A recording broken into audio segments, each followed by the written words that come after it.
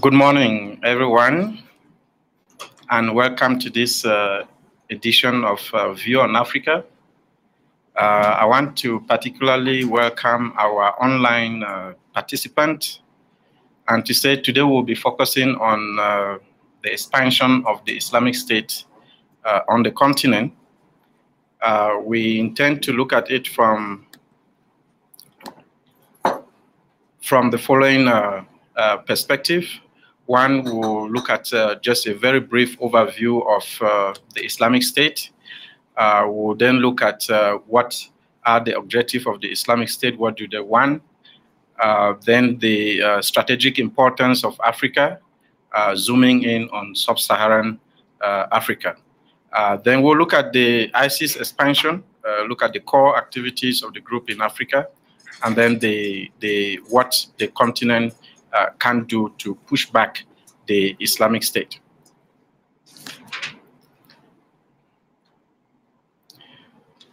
I don't want to spend a lot of time with this slide because the Islamic State, I think the ISS has written a lot on it. It's on the media almost on a daily basis. So what I just want to highlight is that this is a group that has evolved since 2002, when the foundation stone was first laid in Jordan by Abu Musab al-Zarqawi. Then he moved to Iraq after the invasion of that country by the United States government in response to the attacks on 9/11. And since then, of course, the group has evolved with various names. Its latest name is the Islamic State, short and simple. I think the choice for the Islamic State is also very strategic. It's not by chance, because the previous name, which was the Islamic State of Iraq and Syria, actually limited the group only to these two countries. Though we know it is still based there, the caliphate that it declares is still based there, but the Islamic State gives a global connotation, which means that this is a group that it is global. Their objective is to be global in nature. What are the objectives of the Islamic State? There are many of them. I will not go into the nitty-gritty ones, but really to look at the broad objectives of the group. The core one is, of course, the establishment and effective functioning of the caliphate, which they did in June 2014. That's when the caliphate was actually declared. The second key objective, in my view, is, of course, to make the caliphate global. And that means expansion of the Iraqi, Syria-based group to cover the whole globe, to cover the whole world. And of course, the key objective also is to make sure that all Muslims are part of this Islamic State. So all Muslims have to pledge allegiance to the Caliph, who is al-Baghdadi. So these are really the key objectives that are driving the activities of the Islamic State around the world, including in Africa. Now, let's briefly look at the strategic importance of the continent. Why is it that the Islamic State will want to move to the continent, particularly sub-Saharan Africa? Because I think the links with North Africa are already there, given the overwhelming Muslim population. But with and of course the connection with the Middle East, which most people do not treat North Africa as part of Africa, but usually as part of the Middle East. And I think the Islamic State is also coming from that perspective. But I think here what we want to really look at is why is sub-Saharan Africa becoming a strategic importance for the group? Why is it that the group will want to move towards sub-Saharan Africa?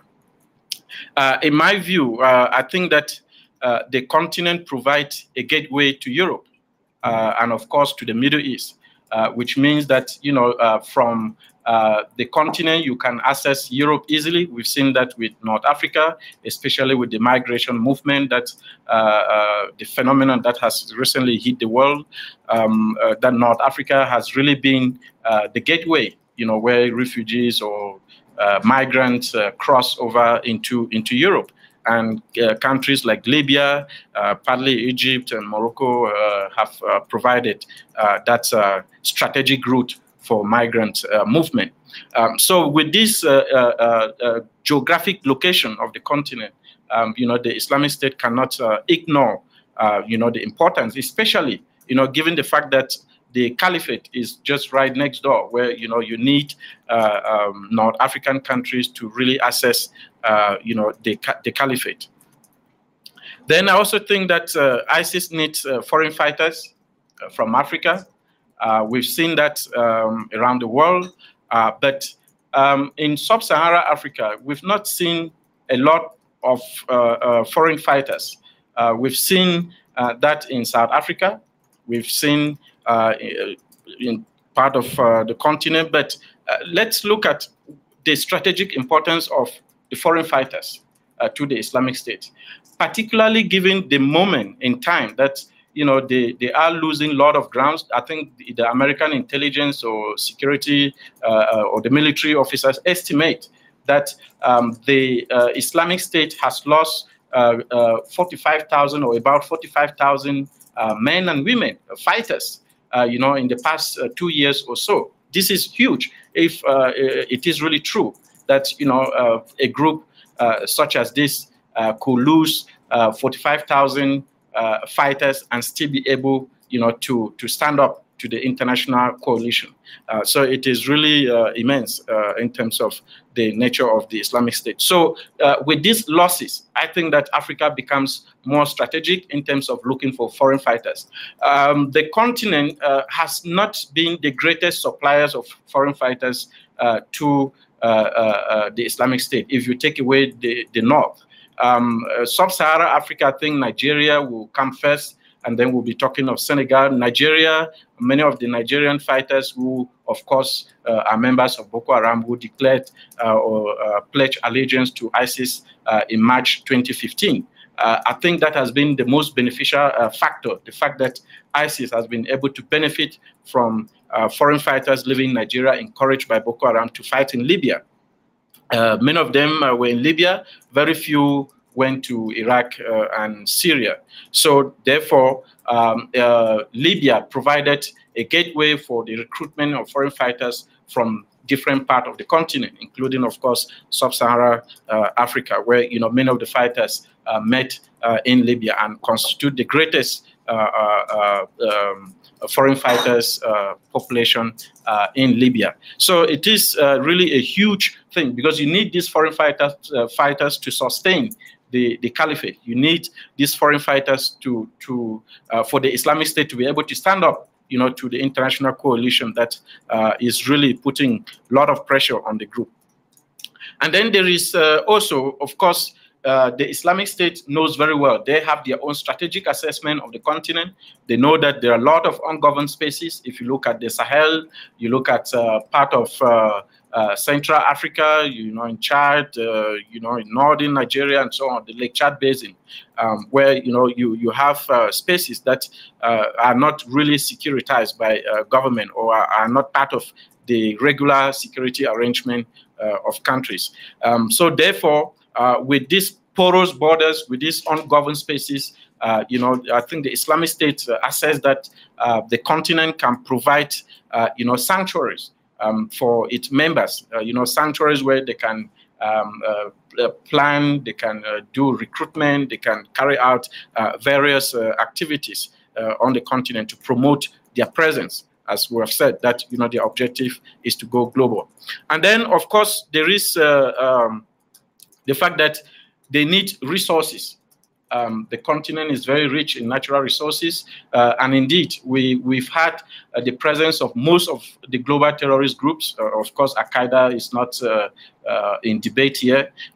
We have Hezbollah, we've had Hamas, we've had various terrorist groups that have come here, not really to plan and attack African countries, but to exploit resources of the continent. We've seen that especially with diamonds. We've seen that with gold and other gemstones, especially associated with Hezbollah. So I think that the Islamic State also want to tap into these resources, which they desperately need, to continue to feed the bills that are actually for the fighting of the coalition. And then, of course, there is the fact that, the continent, given the fact that, we have this very weak government that the Islamic State will want to establish here. If pressure on them in Syria and Libya continues as it is ongoing, if they continue to lose the way they are losing, I think that they believe that they are much more likely to sustain their future in Africa than in the Middle East or in Syria and Iraq today, where the international coalition is really determined to root them out. So Africa, therefore, provides a future for the Islamic State. Again, this is the map that was actually published by the Islamic State in 2015. You could see then how they define their territories, who was part of them, and so on. You could see that the link here is mostly with groups that were already existing in Africa, so they tap into them. These groups pledge allegiance to the Islamic State. The one under debate here is the Mali al-Murubutun, which was pledged by Abu Wahali Sahrawi, this Sahrawi fighter who became the leader. Actually, he was a former Mujao, former Ansar Din commander who decided, after Mujao merge, Mujao movement for the unity of jihad in West Africa. So this group merged with the Mokhtar group to become Murubitun. Now, when this group merged and Walid became a key commander, he decided to pledge allegiance to the Islamic State. And drew up, of course, opposition from the Mokhtar, who opposed it and said, of course, he is the commander-in-chief, he is the leader of Murubitun, and Walid didn't have any authority to declare it. But by doing this, by opposing the Islamic State openly like this, the Mokhtar himself put himself in danger, and the Islamic State actually started hunting him. They actually put out posters in Libya where they thought the Mokhtar was the impediment, or as they call it, the awakening, which is in the Islamist lexicon parlance, actually means that this a group that is actually impeding the work of jihad, is actually impeding jihad, and therefore should not exist. So the Mokhtar was hunted, and Islamic State actually put out a poster for the warrant of death of Mokhtar. So that's the only controversial one, but you could see that, here they are well positioned in North Africa, in sub-Saharan Africa, particularly in the Sahel. You could see Mali, Nigeria, Sudan. Of course, we will see a broader picture of this. Of course, this one was in 2015 when they wanted to prove that they are now global. So they put out these maps for every region where they have affiliate.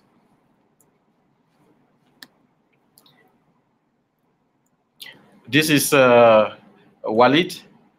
You could see he was the commander, of course, of Mujao, and then he pledged allegiance.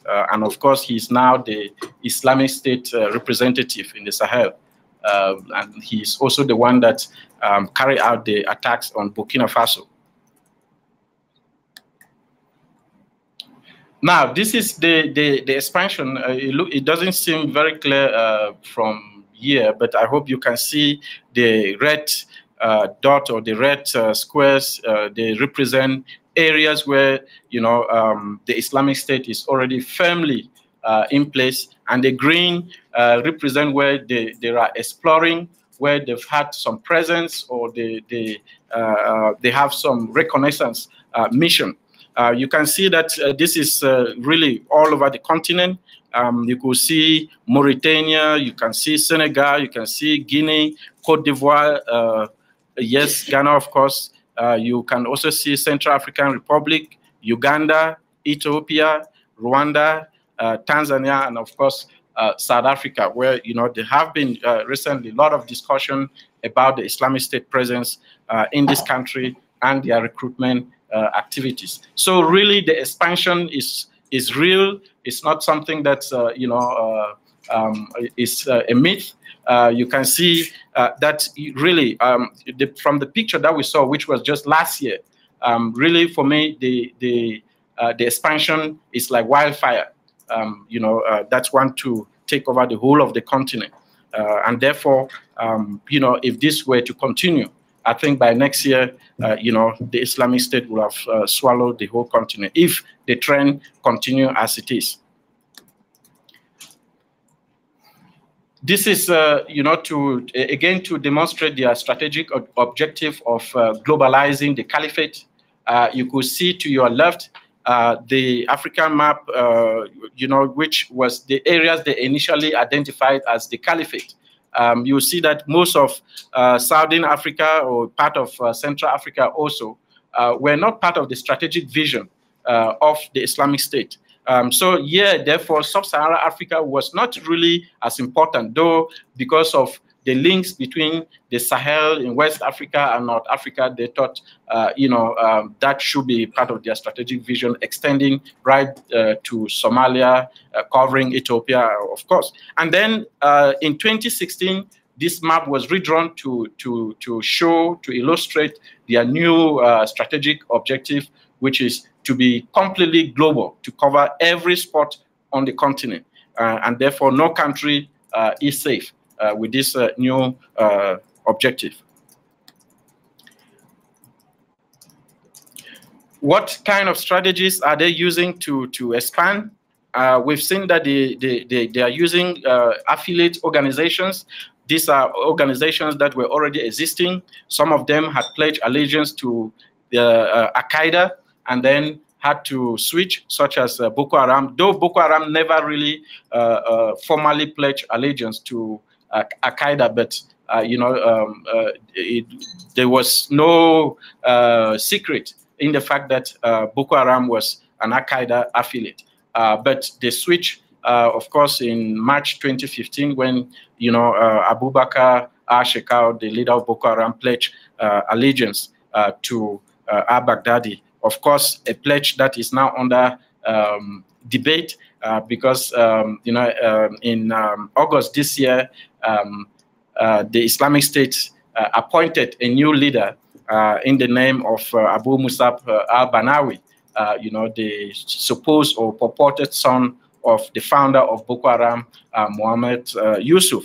So now the position of Shekau is really questionable. And of course, we know that he split because of that decision and now continue his traditional Boko Haram group, the so-called Al-Sunnah Lidawati wa Jihad, which is the original name of Boko Haram. So he has continued with that.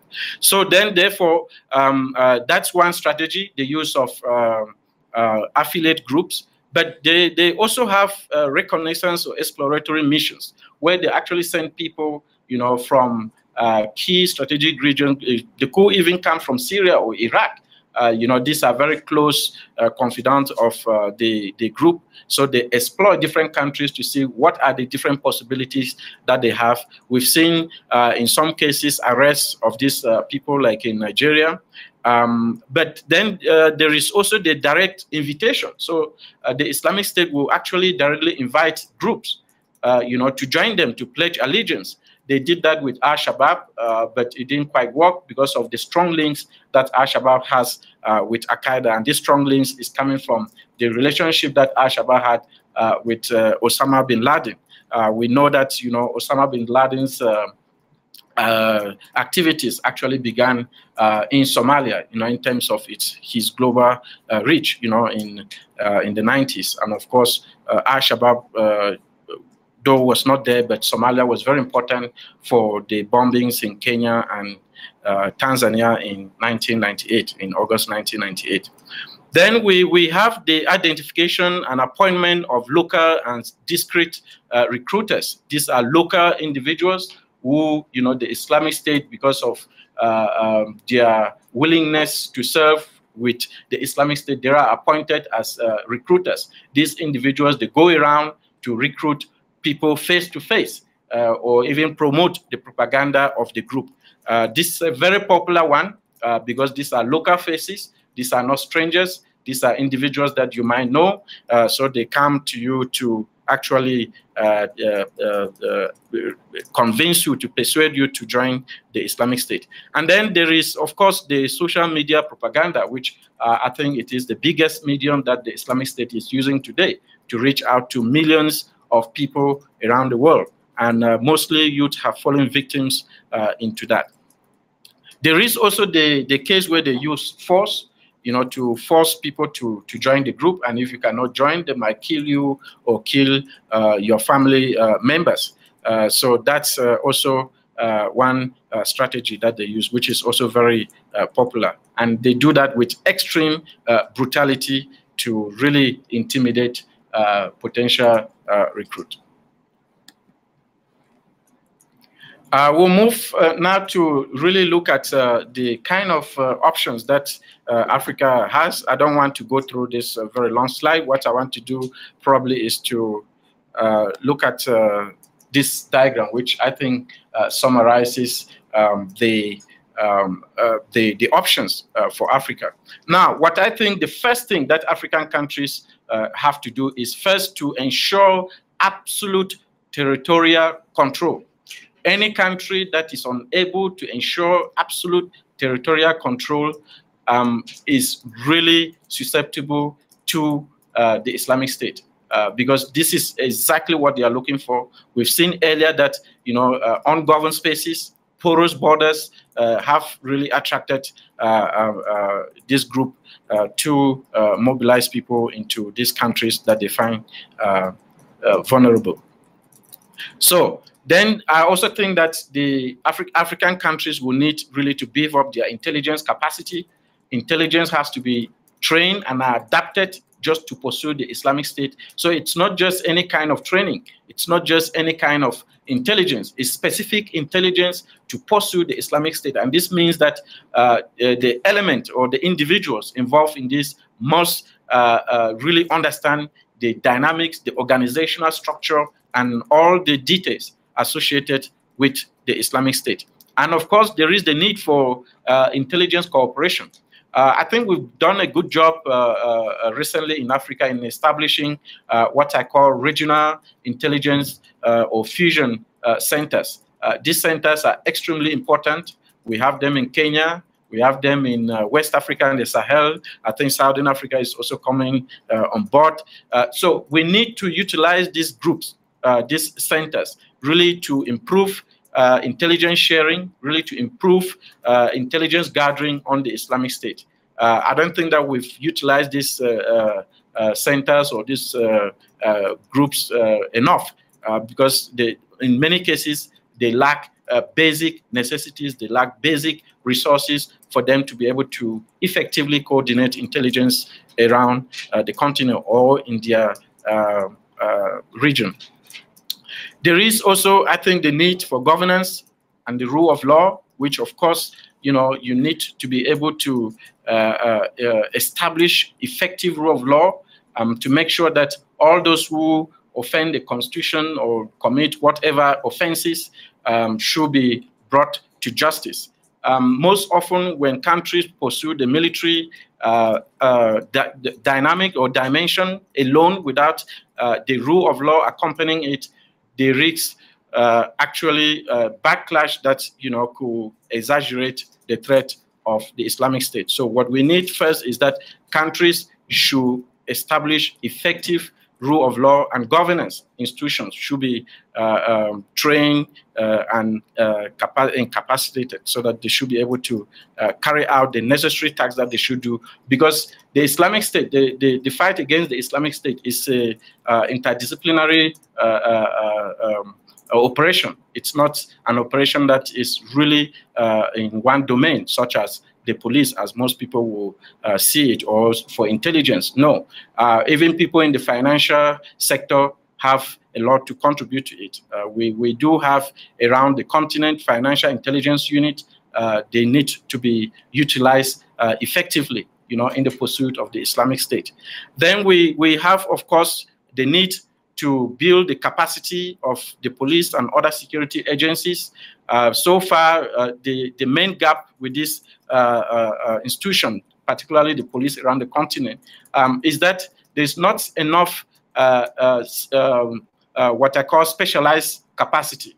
You know, we don't have within the police specialized capacities for certain tasks, such as, you know, dealing with the Islamic State. Dealing with terrorism, it's okay. Dealing with violent extremism is okay. But when it comes to the pursuit of a single group, you need to have much more knowledge of that group, which means that, you know, the police need retraining. They need specific adaptation to the character of that group. And then, of course, we need a special counter-Islamic State propaganda. So countries should be able to develop special counter-Islamic State propaganda. So you need, first of all, to understand the propaganda of the Islamic State, and then develop a counter-propaganda to that, to actually persuade youth from joining the Islamic State. And then, of course, which is a big problem on the continent, the lack of social media policing. In many of our countries, we don't have that capacity to really monitor effectively and intervene on time when we see things going on in the social media.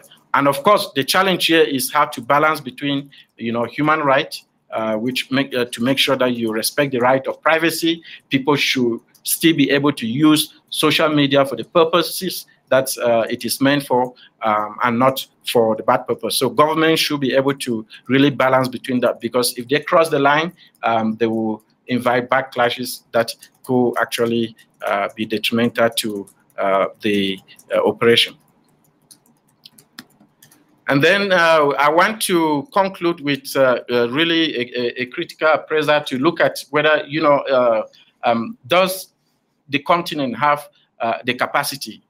Can we really do it? Can we really prevent the Islamic State from expanding? My initial reaction is that no, the continent lacks that capacity. First, we are not as united as we should be in terms of coordinating our activities in this particular domain. Our intelligence officers, they still fight each other instead of uniting to promote, you know, intelligence sharing and also acting together. And then, of course, I think that the Islamic State itself is a monster. This is huge. They are well organized, well equipped.